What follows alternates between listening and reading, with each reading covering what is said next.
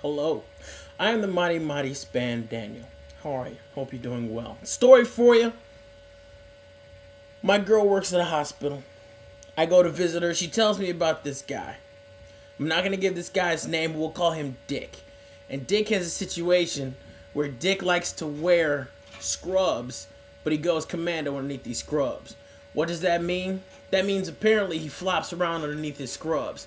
It's one of the worst kept secrets in the entire hospital. He seems to be the only person who doesn't know that this is happening, and everybody's watching his junk flop around. Now, I was told this story by my girl, and I believe her.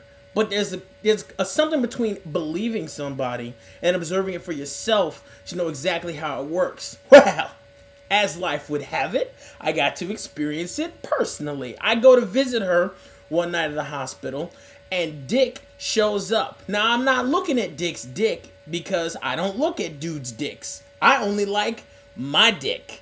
Everybody else's dick doesn't exist to me.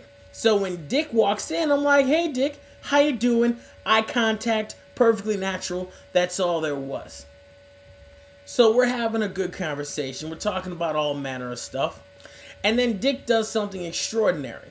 Mid-conversation I'm having with him, he puts one leg up on a chair and then shifts. He reaches down between his leg and shifts his dick from one position to another. From here to here.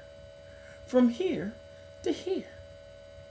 And I keep going mid-conversation. I don't try and distract myself. I pay attention. I focus. I stay on point. And when the conversation's over, he leaves. We're having a good time.